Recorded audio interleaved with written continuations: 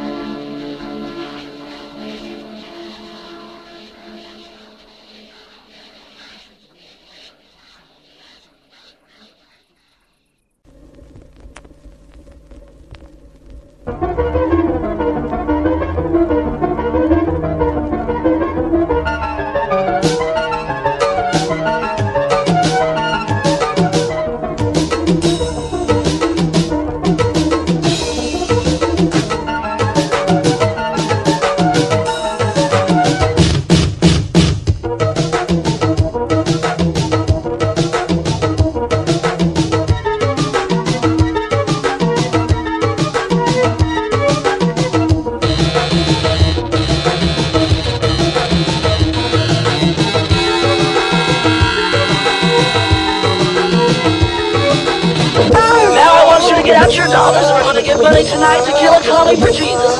We're gonna fight communism so the little dogs like this can be set free. Everyone get out your money. Come on, get it out. Hallelujah. Hallelujah. Good. Hallelujah.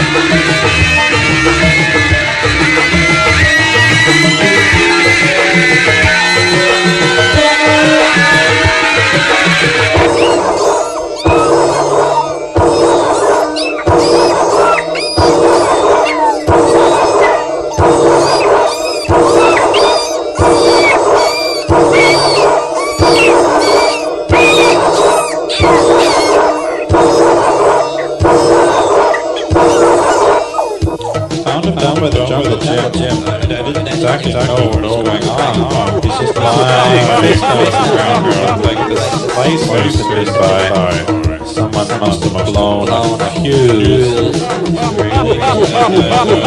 Soon enough, there'll be a really big change.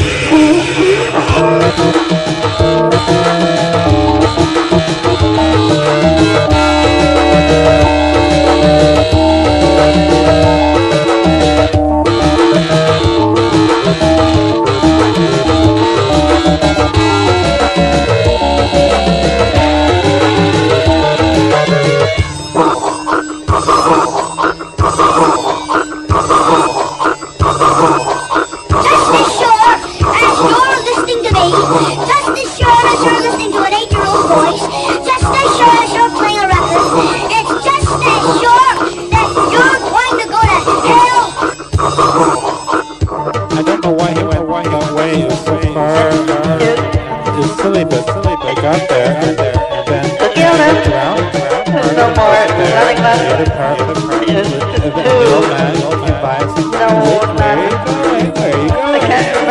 can't remember anything. It's like the wrong place on the lake was like.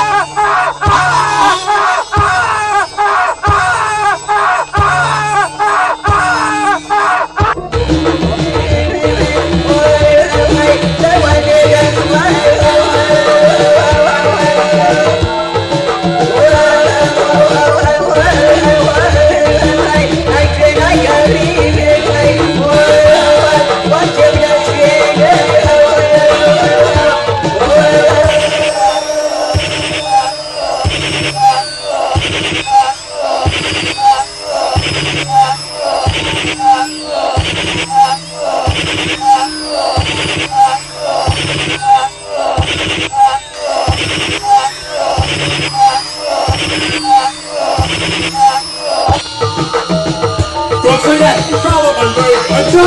Don't say it! Molly, I hate you in the picture and I sweat through but I'm fighting in my picture. Please stop, buddy, stop! Oh no! Boys and girls, you want to play that?